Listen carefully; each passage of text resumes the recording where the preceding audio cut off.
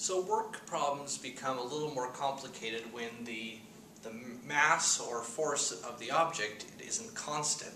So here's an example. We have an 8-meter tall building. We have a rope of negligible weight. We're not going to worry about the weight of the rope in this problem. But we have a bucket at the bottom, which starts out at 10 kilograms, but it's got a hole in it, and it's leaking 0.5 kilograms of sand or whatever it's carrying for each meter that it gets lifted.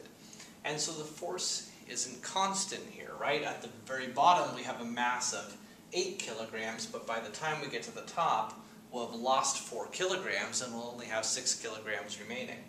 So the force here isn't constant, right? So the force, we got gravity going on, gravity times the mass. And so the force now is going to depend upon how far we've lifted the bucket.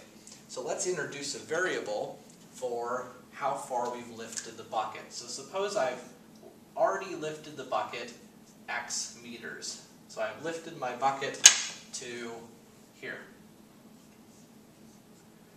Now that I've lifted my bucket X meters, how much mass does it have at this point?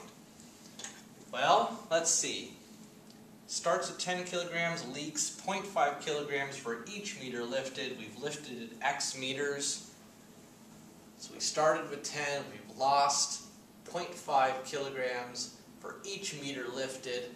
So we multiply that by the number of meters that we've lifted it to find how much mass is remaining, right? So this is remaining mass. This is gravity. Together those give me the force.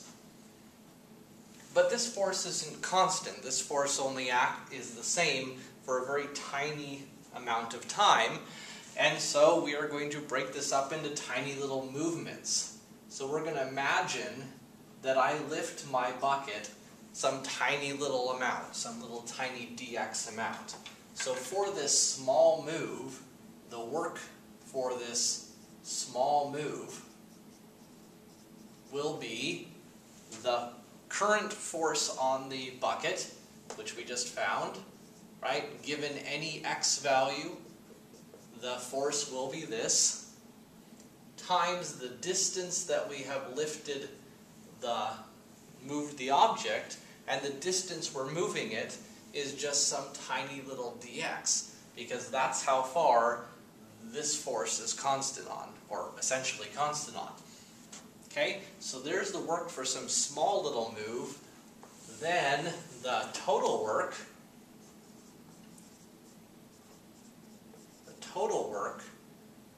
lifting the bucket we'll get by adding up all those tiny little moves. So now we'll integrate the tiny little moves for all the little moves from the very bottom of the building to the top of the building, so integrating from 0 to 8.